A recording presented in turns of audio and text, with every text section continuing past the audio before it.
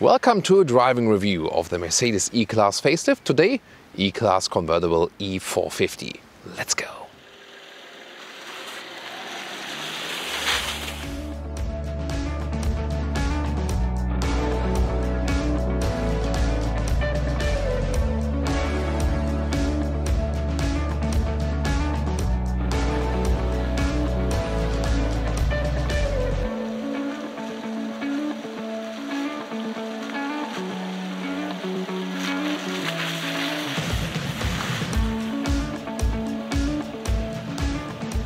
Here in the front, the Mercedes E-Class facelift for all versions has a more modern front grille, wider, flatter, more sporty, also in this A form. So the top part is shorter, the lower part is wider. This they mean by A form. This is the AMG line, so we have the diamond pin front grille, my favorite Mercedes grille. So it really looks quite fancy, contrasting lower part, a very strong red color definitely, so also fits to the convertible. LED is now standard for the main headlamp unit for all E-Class versions, and the LED multi-beam, so the more extensive one with high beam function, that is then an option. And what's also cool is then when you hold the key fob here with the opening button, you can see you can actually remotely, almost, you have to stay close to the car for that, for safety reasons. You can open that convertible top. That's really fancy, of course, and works up to a speed of 50 kilometers an hour. And you see that the design is also being kept when the car is open right here. So that's the thing here about beautiful cars. You can also lower the windows, for example, with the key. Here, just one straight design line. This is the reason why it works very well also with the open top. In the rear, the E-Class facelift brings new tail lamps for the Coupe and the convertible. The change is not that big, was bigger with the sedan, but here also updated, more modern light signature here, a little bit more segmented, but very beautiful and interesting. E450, 6-cylinder for today, and also a very seamless design here overall. In the lower part, Autogefuhl fake exhaust police. Outer tip, beauty, real exhausting on the inside.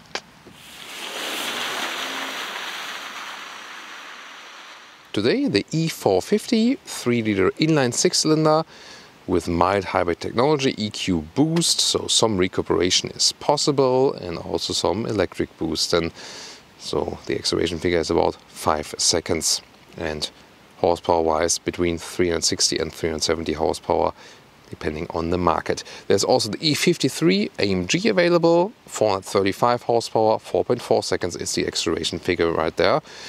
And V8 is not available for the convertible or the coupe. And in Europe we also get the 2-liter 4-cylinders, both petrol and diesel. And also a lot of them have been upgraded now with mild hybrid technology, especially the petrol ones.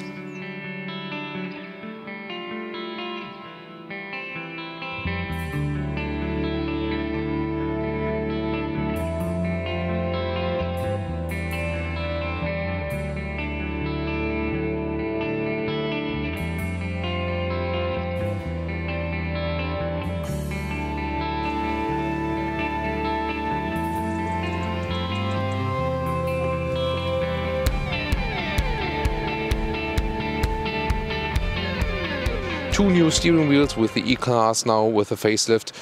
This one here, being the AMG one, has a 2-fin design, a space in between. The other one is kind of closed. This one looks fancier, also has a thicker grip right here. So as for that, going for the AMG line or for the E53 does make sense to get this steering wheel. And by the way, in the sporty setup, you can also get this steering wheel with a complete microfiber wrap. There's one version with microfiber at the outside, but the best one would be complete microfiber wrap. The Dynamica, so-called at Mercedes, is really cool, better grip and also warmer in winter times and cooler in summer times, so that really pays off. Now, news, MBUX infotainment for all the E-Class standard, but standard would be 10.25 inch, so with bigger bezels and smaller screens. This here is the optional 2x 12.3 inch, so again, standard 10.25 inch. And optional, this 12.3 inch 2 times left and right, new with the facelift. But in both cases you get the voice input. Here the seats, animal skin wrap optional in this case. In Europe we start with a very good setup where this middle part, this one exactly following this line, would be in fabric that stays cooler in summertime and warmer in winter times, and also the inside here and Artico leatherette or Ambitex called at the outside. That would be the best choice. And in the AMG line or in the E53 you can also get the middle part with Dynamica microfiber as standard. That is also available in the US, so if you want to go for a better comfort and climate comfort for the seat and also animal free, you have to go for the E53 in the US. In Europe, in Germany, you can also go for the base fabric version.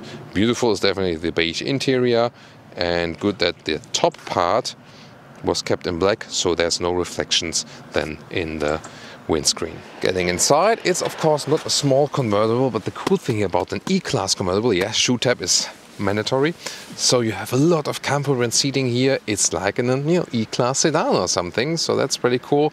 Headroom, plenty of headroom. Yeah, of course. The roof is open at the moment, but really you have a very comfortable seating position, adjustment then from the inside of the doors, so it gives you this sophisticated E-Class experience. Now the interior overview, where you can again see this dual screen setup, and there's this overlapping. It's actually quite cool because it protects against sunlight and so on. Then here ambient lighting is integrated right there. That's actually pretty cool. Also inside the air vents, round air vent style. Here again the matte wood styling. Also here there are different stylings now available since the facelift for the middle console, that there's also an alternative to just piano lacquer. That's actually quite cool. Once again, the new AMG steering wheel here with the split left side. You actually control the left instruments and also the cruise control, and on the right side you can control the right screen. Now the digital instruments, they are very flexible in the usage, so you can have different information in the middle part, for example, like some GPS input or the map, for example. Here head-up display is always a nice option with the speed, and also some traffic sign recognition would be put in there, and also some GPS information. And there we go with the main screen, now including the MBUX, also with the voice input, and you can also search for car functions. For example, hey Mercedes, how can I help? Activate steering wheel heating. I'm sorry, this vehicle does not have steering wheel heating. So in this case I know it doesn't have it is an option, 350 euros by the way, steering wheel heating, but in this case I could activate it when it would be possible, but here the car then is telling me it's not available in this car. It was not built in that. Yeah, interesting. Here the screen has a good visualization, I think, so also when I take a look at the GPS, map looks quite fancy, all with the small clouds here, beautifully done.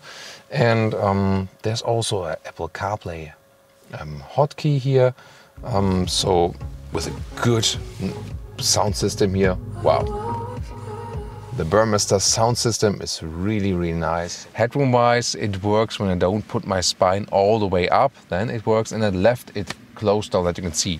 Headroom is somewhat limited, but of course it's also soft, so when I put my spine up, I don't, hurt my head. And it is a little bit cramped in here. You have a separate climate unit here, and when you put the seat here back, then it directly works like this when there's also a tall driver. I can squeeze myself in here, so it is possible to drive with 4 adults, more or less, definitely. And this is also a reason when you would go for the air cap system. So there's this air cap system.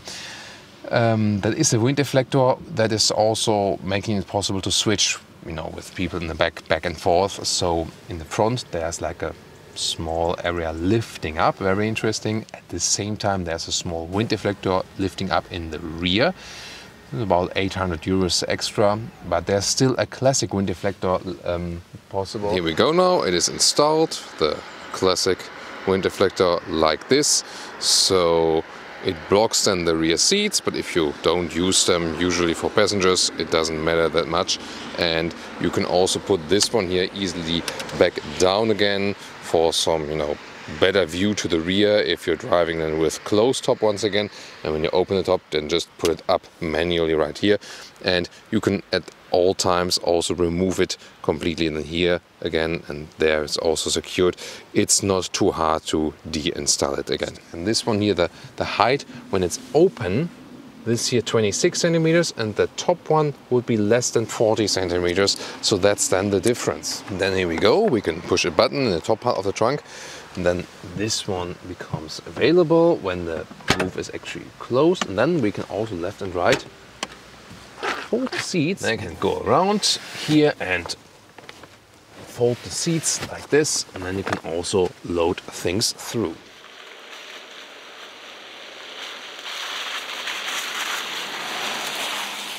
Hey, what's up? It's DJ Thomas in the house.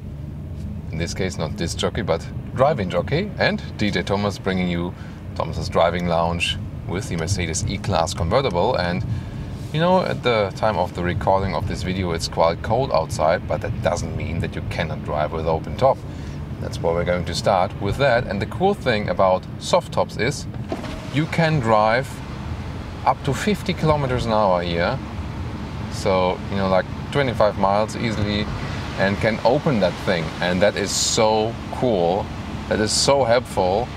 So if I remember like old soft top convertibles, or especially on the hard top convertibles, where you cannot do that, this is so helpful that you are actually able to do just that. This is really cool. And I mean, you've seen it here, the change on the image.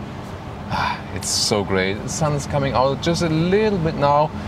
And that's also the thing about the Mercedes E-Class Convertible. It is an all-season convertible, not only for Los Angeles residents. So even, you know, there are basically 3 typical convertible markets in the world: California, UK and Germany. That's just it. And you can actually drive it also all season long in Germany. Main thing is definitely about the wind deflector. So I told you earlier, for like $400 you can get the classic wind deflector in the rear. I would always recommend that, unless you are frequently using then the rear bench for 3 or 4 people driving, and then you have that air cap system here, and you know, that thing in the back driving up, and also this small spoiler there in the top. And it is not as effective as the classic wind deflector in the rear. However, it does bring down at higher speed low frequency noises, where wind noise would go like pop pop pop pop pop. It would more like shh, you know. So it makes the low frequency wind noise more high frequency, so better bearable, and also reducing the wind turbulences inside the cabin. However, now for winter times, not wearing it at the moment for camera purposes, but I can always recommend wearing a beanie just inside the convertible, even when you have the air cap system. You know, there's also the air scarf system. I can also activate it at the inside of the doors when you have that option. And the thing is, to me, I mean, I know a lot of people who love that system, but to me, either it's really warm in the convertible, I don't need it, or it's really cold, and then you're wearing, you know, like a thick jacket, a coat and something, and then it's not really reaching your neck. So that's the reason. To me, it's not the most important option. It might be for something, you know, let's say it's like spring or autumn, and you have just, you know, not that very thick clothes, and then you think, oh, miscalculated a little bit, it's a little bit colder than I thought, and then activate the neck heater. That could be something. And this is so amazing here, some winter sun. Oh, it's so beautiful. That's why I love driving convertibles. And I mean, when you look at the camera images, you know, when I'm sitting here, you see a lot of light and air around me, and you see more of the background and so on. You see light from the top.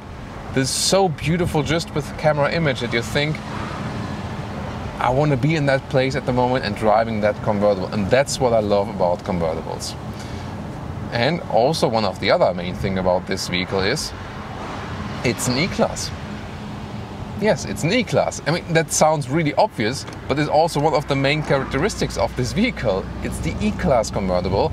And that also distinguishes it to the C-Class convertible, meaning what? You're driving a convertible, yes, but you really feel that you would be driving like an E-Class sedan. The driving feeling, E-Class sedan and the E-convertible and the E-coupe is not that different. You really feel the distinguished feeling, this is the Mercedes E-Class. Especially then here with the adaptive air suspension.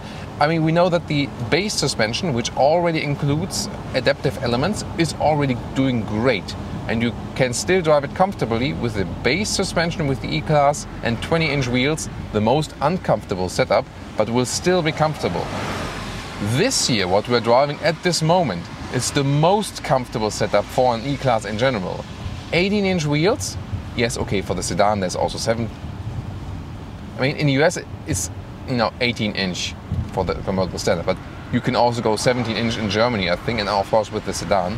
But we have 18-inch wheels here and the air suspension, the optional one, adaptive air suspension, more than 2,000 euros extra. And this is just heaven of a ride, really soft carpet driving feeling. At the same time, it's not too soft, so you don't feel like you're wobbling around all the time. And you also have the dynamic select here, meaning that you can go to the sports mode and then make it stiffer. Also response from the engine is a little bit sportier then, and so on and so on. So you can really pick that. Great here also with the facelift, the new steering wheel. As for the steering characteristics, it's to me more fine-tuned. Mercedes steering ratios are not in a way that they are too progressive. They're more for running straight in a more relaxed and calm manner. At the same time, it feels very natural. There's no dead zone area. You just have to steer a little bit more than you would steer with BMW, Audi and VWs and so on. But since the facelift, you have somewhat like a better grip with the steering, especially the AMG steering wheel, my favorite one. It looks sporty here, cooler here with the horizontal fins, and the whole grip handle you have on that, that's somehow cooler. But at the same time, told you earlier, the step backwards, definitely these capacitive buttons at the steering wheel, just so annoying when you want to control something and you over control something and you go back again because they are really, really sensitive. So that was better before. So not always we have just steps ahead, we have also steps back. You also have this EQ boost and also possible EQ charge. What does it mean? It's the MHEV system, mild hybrid technology. So when I'm going downhill here now, I think you can also see that here in this part, this green charging level. That means there's recuperation happening, not compared to a battery in a true hybrid or in a plug-in hybrid or electric vehicle.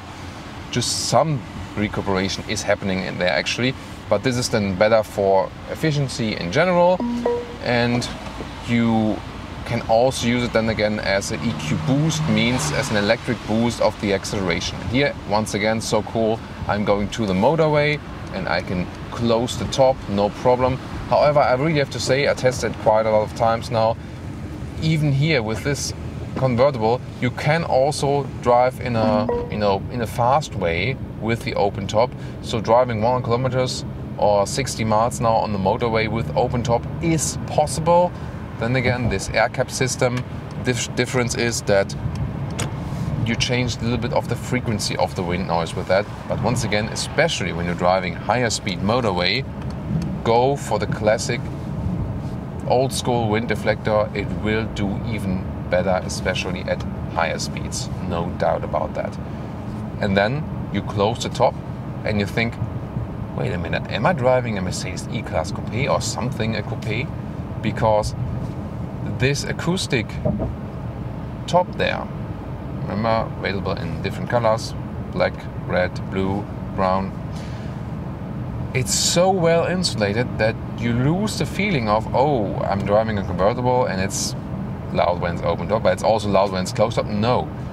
Even driving higher speeds,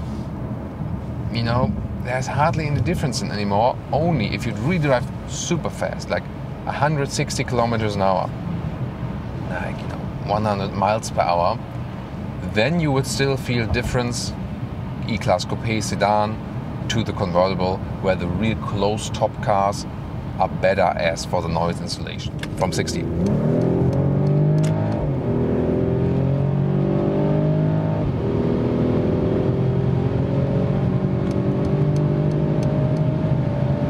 Well, that's 180 kilometers an hour. Should be enough for now. Good performance and also nice sound, I think, here in the sports mode, also better from the sound. And there you have it, 160 kilometers an hour. And I mean, yeah, from the left side there, from the non-existing B-pillar, I hear some wind noise, but I mean, we're driving a convertible at 160 kilometers an hour.